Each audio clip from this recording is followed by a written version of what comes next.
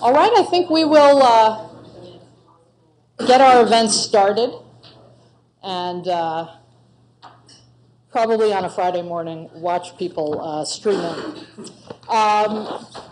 So I'm delighted to say that we're going to be welcomed today by our fantastic dean here at Stanford Law School, Liz McGill, who is in her second year as dean. We're so thrilled to have her. And she's been an unstinting supporter of this conference and of robust intellectual exchange at the law school. So I'm delighted that she's here to welcome you.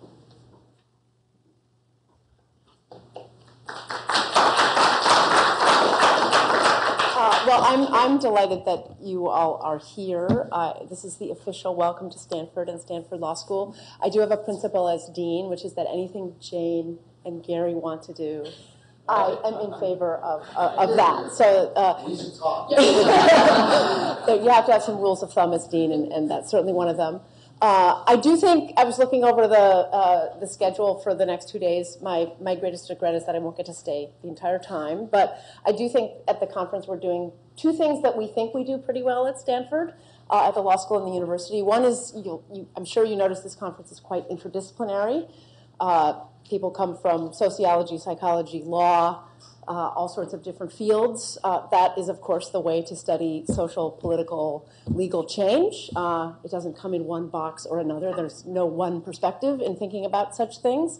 And I think we like to think we do this well at Stanford within the law school and more broadly, and the conference reflects that, which is terrific. Another thing we're pretty proud of is the connection between the practice of legal, social, political change and the study of legal, social, and political change. We have an extraordinary clinical program that Juliette Brody runs, and the connection between folks who are working in legal practice and learning how to be great lawyers in our clinical program, and then the reflection on that practice and the study of that practice is something is, I think, a hallmark of what we're trying to do at Stanford. So it's, again, that's obvious in the conference as well. We have people who are practicing and people who are studying the practice, which I think is, again, a great way to study and think about and reflect upon change or movements, and that's what we try to do. So I'm really happy you're here. I wish I could stay all of both days, but I won't be able to do that. I do want to recognize Gary and Jane. Any of you who have put on a conference know that there are about 27,000 things that you have to think about and decide. Many of them happen in the last 10 days before the conference is occurring, and Gary and Jane have done yeoman's work, mostly in keeping all of it off my desk, which is which probably drove them crazy, but is great for all of us. So thanks for being here. I can stay a little while, but let's get on with it. Thanks for coming.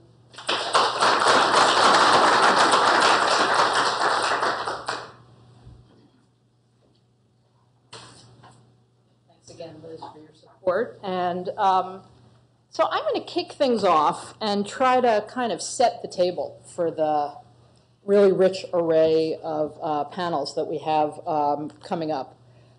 We have an absolutely wonderful lineup of speakers. We're so thrilled to have you all here. We have a couple more coming in during the day today, and we're really eager to hear your perspectives. I want to take a minute, too, to thank our donors, because I was talking to a couple of you this morning. It's very unusual to be on a campus where you have this kind of support for a conference like this.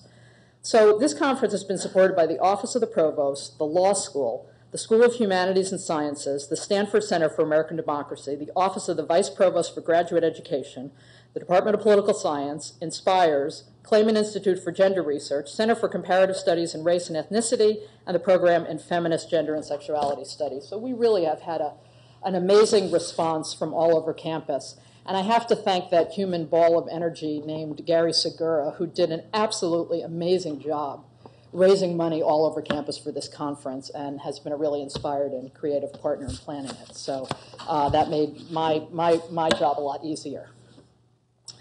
Okay.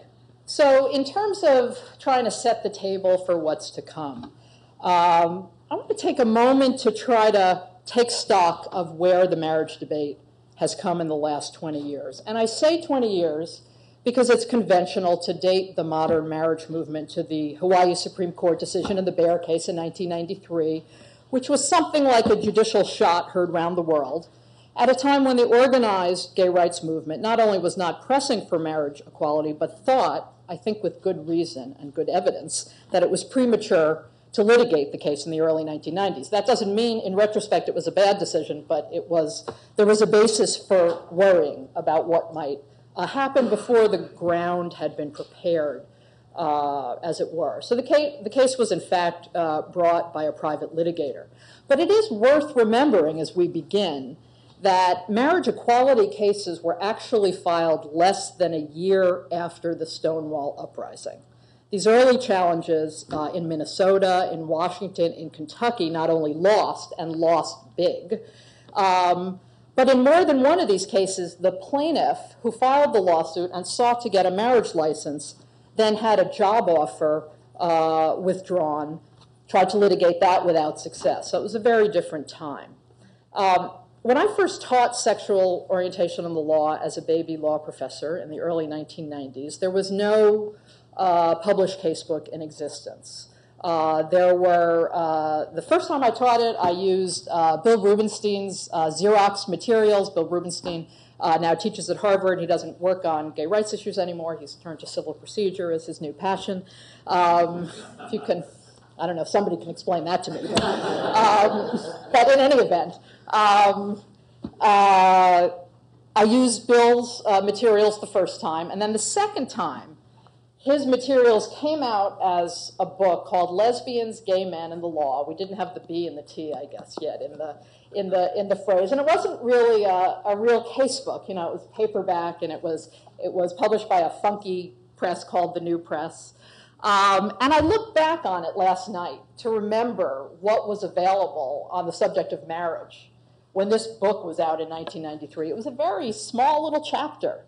It had, of course, Loving versus Virginia, right, the U.S. Supreme Court case on anti-miscegenation laws.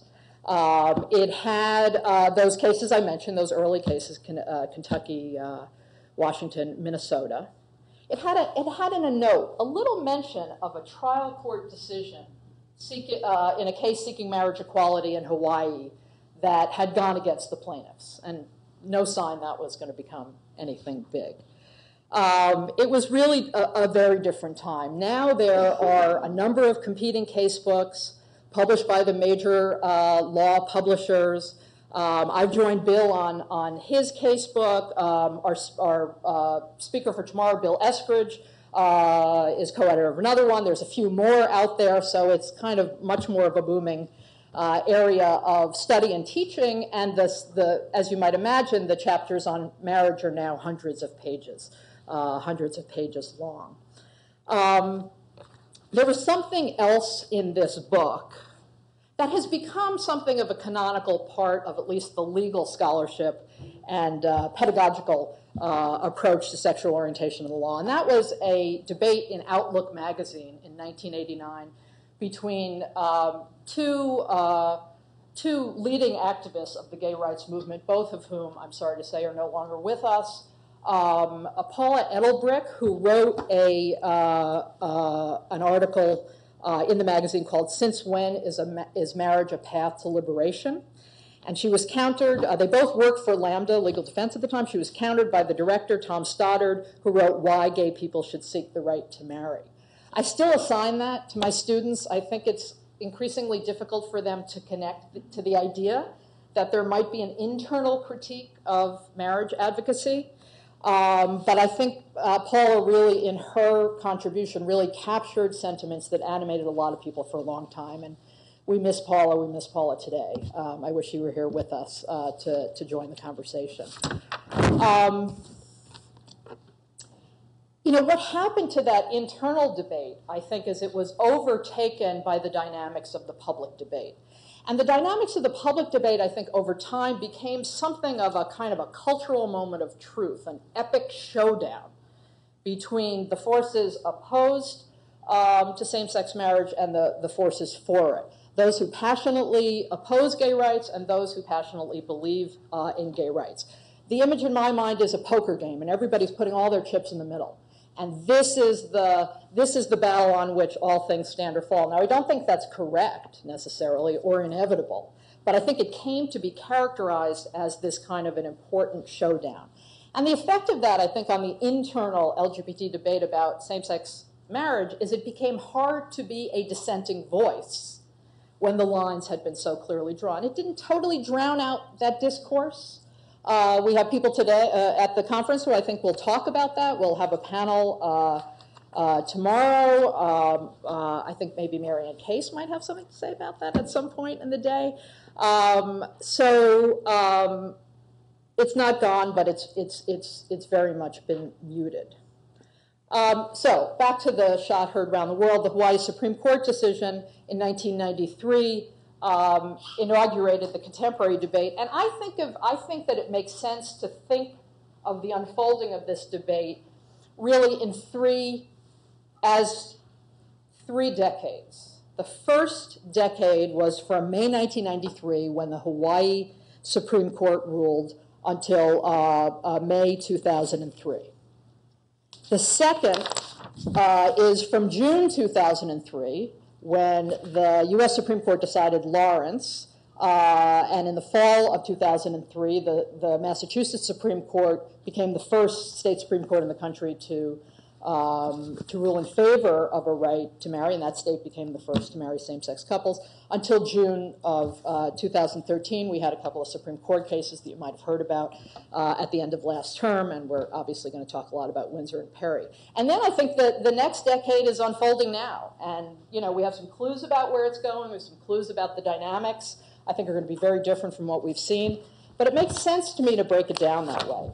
And if we break it down that way, the first decade was mostly a decade of backlash, right? Because for all the headlines that the Hawaii Supreme Court got, Hawaii Supreme Court, on the precipice of legalizing same-sex marriage, it never actually got there. It was blunted by a constitutional amendment in that state constitutional amendment. The state Supreme Court had said that the Equal Rights Amendment in the Hawaii Constitution required the application of the least forgiving form of scrutiny for the state's policy, which made it likely that it would get overturned. And periodically in this debate, by the way, there have been arguments that the ban on same-sex marriage is better seen as a matter of sex discrimination than sexual orientation discrimination. We'll hear this afternoon some reflections on why that hasn't quite taken hold. So Hawaii didn't go on to legalize marriage. What did happen was massive backlash in the form of the enactment of the Defense of Marriage Act in '96. Starting in 1995 with Utah, the states started passing so-called mini DOMAs, and at some point 40 states got into the act. And so there was an unfolding policy backlash reflected in state and federal legislation opposed to same-sex marriage. There were a couple of things that happened during that time period that weren't quite so bleak for proponents of same-sex marriage. One is, of course, the Romer decision by the Supreme Court, which applied equal protection to an anti-gay rights initiative in Colorado to strike it down, and that was an important watershed decision. Still provides the basis for legal argumentation about the constitutionality of bans on same-sex marriage, and still a debate about exactly what that case means. In 1999, the Vermont Supreme Court turned back a claim for marriage equality in that state, but said that the legislature had to provide equivalent benefits, whatever they might call it. They called it civil union. That made its way into our vocabulary at that point. And that at the time, I remember, was quite a big deal. In fact, it produced its own backlash in Vermont with people losing their legislative seats for supporting civil unions. Now, the second decade is June 2003 to June 2013. This is a very different picture in many ways. It starts off with a dramatic victory in the U.S. Supreme Court in Lawrence. And we have with us Suzanne Goldberg, who was part of both Romer and Lawrence litigation, and maybe we'll reflect on that at some point during these 2 days. The bigger event, obviously, for marriage equality in particular was the Goodridge decision in November of 2003. And starting in the spring of '04, Massachusetts became the first state to allow same-sex couples to marry. Now, there was another wave of backlash. It was a big issue in the 2004 election. There were debates about whether the 13 or so anti-same-sex marriage constitutional amendments on the state ballots, which were put there to block a Goodridge-style ruling in those states. So many states were going back to the well a second time. They'd already passed a statute. It was so much fun that time. Let's pass a constitutional amendment, right? And there were debates about whether, because the 2004 election came down to Ohio, whether the increased conservative turnout based on the anti-same-sex marriage movement did or did not turn the election. I don't think that claim has been proven, but there was a debate about it, and it kind of got out there into the popular discourse that same-sex marriage was responsible for the re-election of a president who had offered support during the campaign for a federal constitutional amendment against marriage.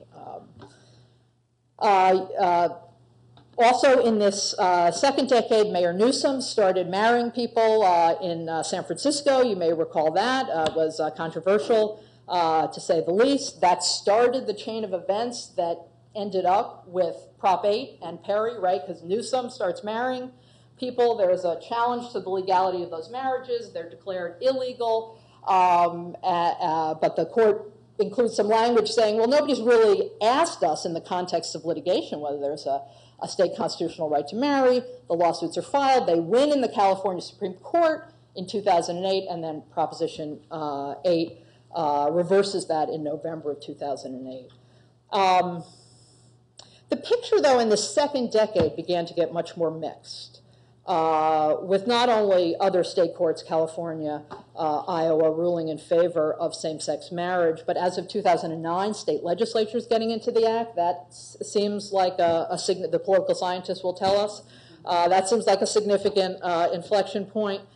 And of course, leading to the four-state sweep in the 2012 election, which I think, as we were talking about last night, exceeded most expectations, and to the historic decisions in Windsor, which struck down Section 3 of the Defense of Marriage Act, and we're very proud here at Stanford that Pam Carlin and her talented students in the Supreme Court Clinic wrote the brief on the very complex jurisdictional issues in that case, which could have caused the case to come out very differently. And of course, the Perry case, which ruled that the proponents of Prop 8 did not have standing. Therefore, the Supreme Court did not issue its own definitive ruling on the constitutionality of state laws denying same-sex couples access to marriage, but had the effect of reinstating the trial judge's ruling. It looked for a while like there was going to be extended litigation over whether that ruling properly had statewide scope. And there were some efforts at that, but it got overtaken really by the political events, I think, is the only way to think about that, as people started marrying and have married in large numbers in California since then. So we now begin the third decade. It's off to a fast start as we're up to 13 states and the District of Columbia with marriage equality, with Minnesota, Rhode Island, Delaware recently joining others. Another 6 states with broad civil union or domestic partnership protection, and litigation in many other states. In fact, just yesterday, this is an issue that you can't really read the news for a day. You're unlikely to find nothing about same-sex marriage in a day's news. So yesterday's news is that a trial judge in New Jersey struck down that state's law relegating couples to civil unions, said, no, you've got to give people full marriage equality. And what the judge said yesterday is that she was not going to stay her ruling for more than 2 weeks. So in 2 weeks, she said, couples will begin to get married in New Jersey. There'll be an appeal. They'll sort that out. But things are happening all the time. I think maybe the bigger development is it's not only states like New Jersey or Illinois or states that you might predict there would be lawsuits now in the wake of some of the language in Windsor, which we'll talk about what Windsor means on the panel tomorrow, and sort through some of the language which seems to be about federalism, which would suggest not broad implications for state bans on same-sex marriage, A lot of the language about equal protection and dignity and respect for couples, which seems very consistent with, so who knows where that will all go and what was intended by that. But there are now lawsuits all over the country.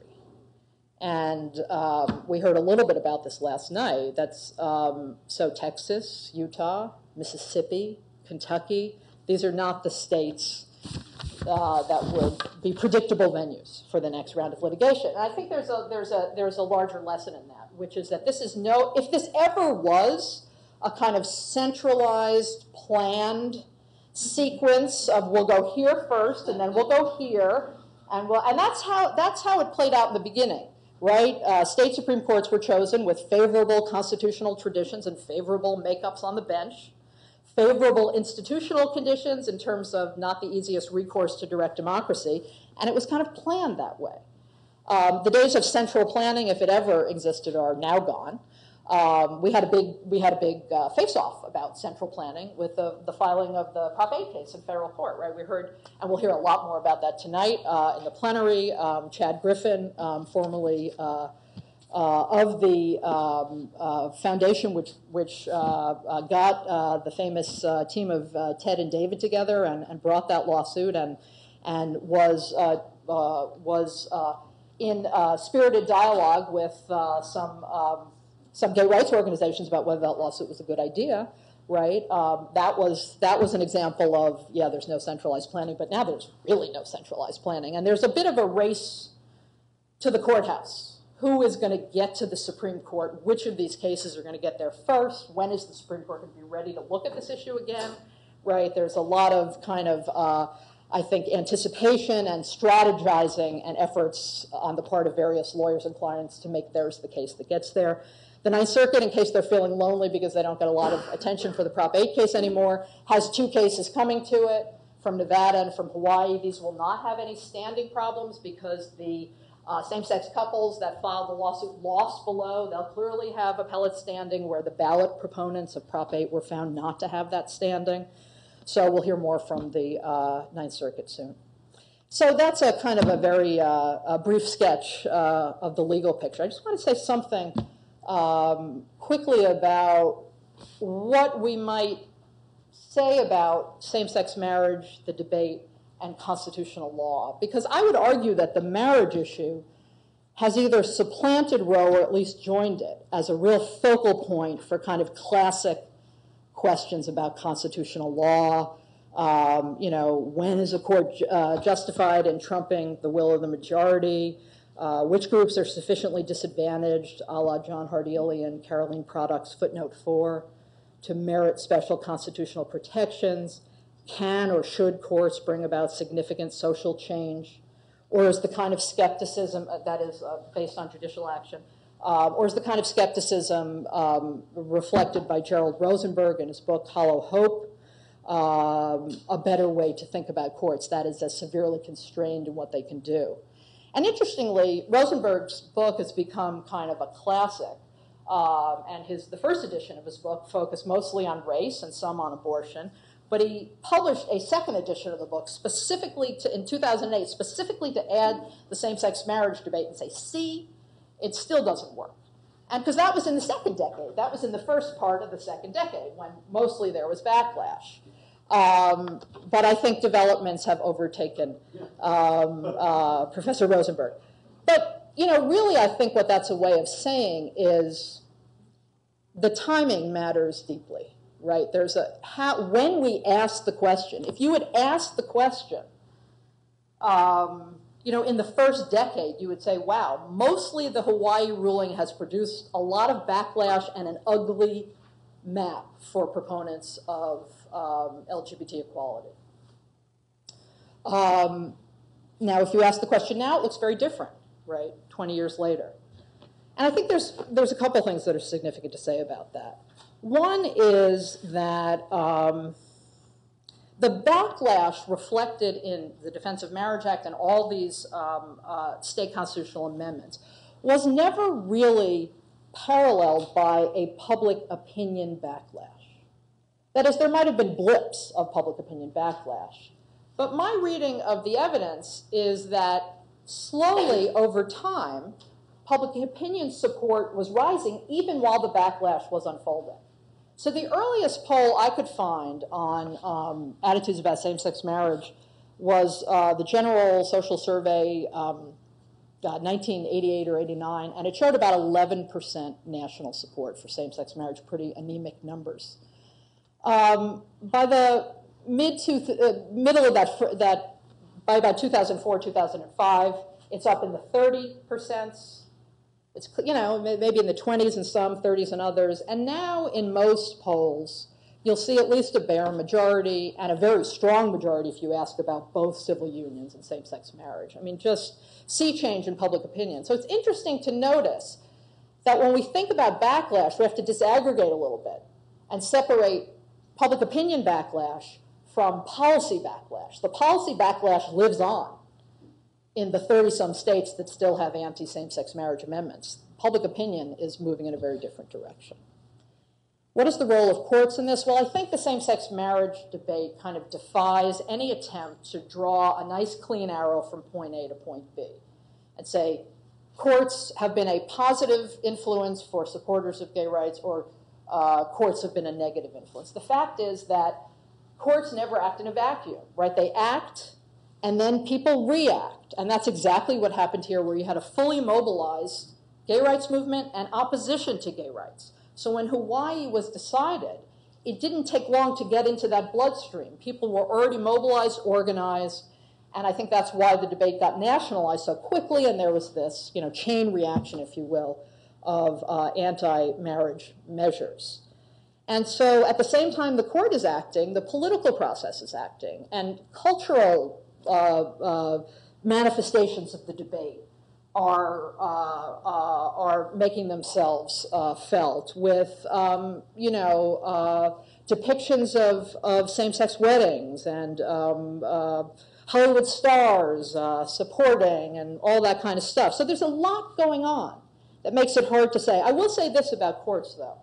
I think there might be agreement in this room. Maybe someone will disagree with me. In 1993, when the Hawaii Supreme Court acted, there was really no real chance that any state legislature was going to move on marriage equality. It was just perceived to be years off. It was not on the screen. And what the Hawaii court did was they put it on the screen, you know, for good or for ill. And for a while, people were really debating that. Now, 20 years on, it's like, oh, that was a good thing. Didn't always seem that way. But they did get the debate started at a time where I think it would not otherwise have gotten started. And then, you know, all bets are off after that with things moving in different directions. I think we could say now that a lot more has moved to the political process. As we see from all these lawsuits, it's not out of court, but there's more going on in the political process, and I think that raises really interesting questions that we'll be talking about tomorrow about the conflict between religious liberty and gay rights and the idea of religious exemptions and how that's all going to play out, and we've got some experts here to talk to us about that.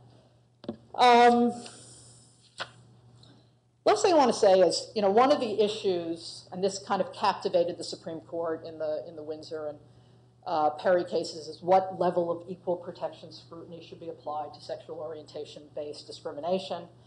And I think we've seen that the court seems to have, you know, long since gone out of the business of adding anybody to heightened scrutiny. Maybe they have, maybe they haven't. But they seem to be playing around with flavors of rational basis, heightened versus ordinary, rather than going full tilt heightened scrutiny. One of the conventional elements in determining whether scrutiny should be heightened has always been whether a group has sufficient political power to protect itself in the political process. And we're going to hear from political scientists on that. I'm eager to hear what they have to say. I think in my own work on that we really see how thin the legal idea of enough political power to protect themselves is. It's really, we're looking for a baseline, we're looking for criteria, we're looking for some meat on the bones of that, and it's not really there. So that's one thing to be said. The other thing I think is important to say is now, you know, I speak about LGBT, but when we think about that umbrella, I think when you think about political power, there's a big difference between the LGs and the Bs on the one hand and the Ts on the other hand.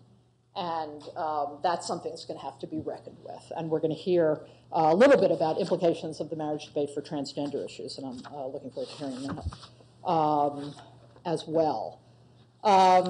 So with that, that's all I have to say. If anybody wants to make any comments or ask me any questions, we have a few minutes before our break is scheduled, but we can also go caffeinate ourselves if no one has anything. Anybody want to jump in? What did I forget? What should I have put in that picture? Derek. Oh, you need to go to the microphone. I've been told to say that. You must immediately go to the microphone.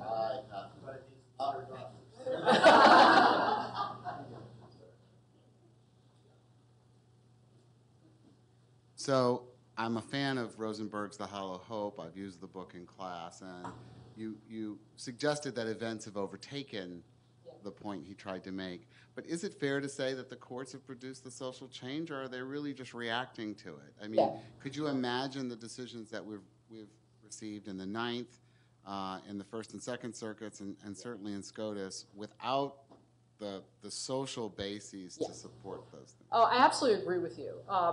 The United States Supreme Court, notice how late they're getting into the act, right? I mean, they're at the tail end of my second decade. They're at the very end of my second decade. So a lot has happened. Public opinion support has stabilized. What I think is interesting is that there were courts like the Massachusetts court. And one of the interesting things about this debate is that most of the activity until now has been in state courts. It was state courts that really took the early action.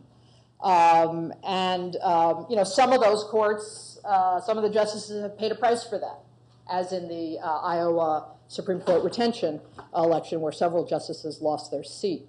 I think there is something to that. I think where I find fault with Rosenberg is that he's kind of asking the wrong question. It's not, can courts produce social change, or are courts too constrained?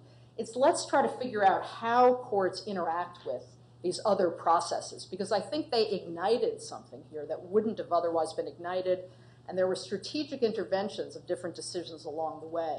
I think it would be hopelessly naive to say they did it autonomously, but also wrong to say they didn't have a role in pushing things along.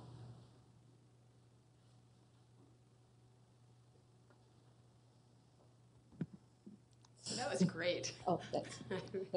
And part of what I was thinking, especially when you were talking about the early years, was the stuff that preceded marriage in terms of family recognition, both in the courts and outside of the courts. And as everybody knows, I think it may have come up a little bit last night, or maybe you and I were just talking about it. But the sort of early years of going kind of door to door to try to get companies and local governments and with the state of Wisconsin to adopt domestic partner benefits. Or provide some sort of recognition for domestic partners. And I think when I think back, because I did some of that door-to-door stuff, the thing that was striking about it, and I think it's paralleled in the marriage cases somewhat, is that some of the work really came from activists, gay and lesbian employees in those companies and in those governments who were pushing for this. And sometimes it was just some outlier person who had no vested interest, who thought this is the right thing to do. And it always struck me, I don't actually know the details of how the Hawaii Supreme Court reached its decision not to dismiss the marriage case there. But I think in addition to these ideas that there's this interaction between social movements and the courts and the political sphere, it's just there are some outlier people for whom this is part of their sense of justice. And I guess the related set of cases that I wanted to point out is there were a number of cases seeking family recognition that preceded marriage, and it turned out that the one, like in housing succession and certainly in family law parenting cases. But I remember back in those days in the early 90s, and we used to talk about how the litigants who won in those cases were typically litigants whose partner had died. And so it was sort of a post relationship effort or post-living relationship effort to seek family recognition. And so it was kind of striking to me that the case that ultimately invalidates DOMA is likewise one of those where the members of the couple are no longer together in that sense. And in earlier times, certainly the Braschi case, which I know you teach, and it was a housing succession case in New York City, and the court was able to fold a couple of gay men into the definition of family for purposes of housing succession. We used to talk about it as that case could work because they weren't going to have sex anymore, right? The court didn't have to imagine what this couple would look like. And so it was, I don't need to spell out that. Right. Right. Yeah, no, those are great questions. I mean, part of it really goes back to the theme of when you look at these things, right? Because when I first started teaching, domestic partnership was a big deal. There weren't a lot of places offering domestic partnership. It was not seen as scraps off the table in the way maybe that it's come to be now. I always joke that in the city of Madison, where I used to live, they had I used to teach at the University of Wisconsin, they had one of the early domestic partnership ordinances, but there was absolutely no benefits, rights, or responsibilities attached to it, except you could get a family membership to the Y. That was it. So there were not hordes of people lining up but we were, you're always trying to get people to sign up. We have to communicate that this is important. It was really a different time, and there were all of those other kinds of family recognition cases, which I think did a lot of the work. I think that the parenting cases actually, it's very interesting, the idea of the partners, either one has died or they're no longer together, makes it possible for the court to avoid what it doesn't want to think about. But I think a lot of those parenting cases were interesting because something else that was going on during that backlash first decade is that around the country, 20 or more states were recognizing so-called second parent adoption, where one partner in a same-sex couple is either the biological or the legal parent of the child, and the non-biological or non-legal parent who sought to be a parent was granted rights to adopt. And I always wondered why there wasn't a backlash to that, the way there was a backlash to marriage, because a lot of the arguments against same-sex marriage are premised on certain claims about children, and that's been a part of the debate. Here, this is precisely about children. And moreover, once those adoptive rights were granted, in a state like Massachusetts, when Massachusetts decides Goodrich, it says, well, we can't really use your parenting critique as the basis for denying marital rights because adoption is allowed in the state. So there's an interaction between these things. I have some ideas about why maybe the adoption never took off. One thing is it was a lot less visible. It was never nearly as politically salient as marriage. And it didn't kind of capture as neatly and concisely the kind of that packed, dense social meaning of marriage, which is what kind of made it this showdown question. The thing I used to teach was, and now we would laugh at it, but there was a case I think we've finally taken it out of the casebook, but there was a case or maybe it's there as a relic, in the early Rubenstein materials, which was about one partner in New York trying to adopt his partner as a way to secure some kind of familial rights. And students always like, oh, yuck, that's so yucky. And it's like, well, there weren't a lot of other things around, so you sort of look for protection where you can find it. But it was a very different era. And it's just so interesting how the kind of political meaning and understanding, and we're going to hear about that from our very last panel. Doug Nijem is going to talk about the history of some domestic partnership advocacy and its relationship to marriage. And Melissa Murray is going to talk some about the changing understanding of alternatives to marriage on our last panel tomorrow. I'm going to ask you another question. Oh, okay. Because it actually gets to this question of the opposition to marriage equality, sometimes wanting to and sometimes failing to put up this sort of Great Wall of China, sort of absolutist resistance. So you just made an observation that the presence of adopted children in a state is then used as a wedge in court to seek marriage equality. Another example, of course, is that a state's granting of enhanced civil unions with all the rights of marriage except the word marriage can then be used as evidence that the state is engaged in an irrational form of bias by just denying the word. So it would suggest then to that opponents would want to put up an absolutist opposition. Right. So I wonder if you want to comment. Yeah, I was once on a panel, and it was probably, God, it was a long time ago. It was in that first decade sometime. No, it was actually the beginning of the second decade, yeah.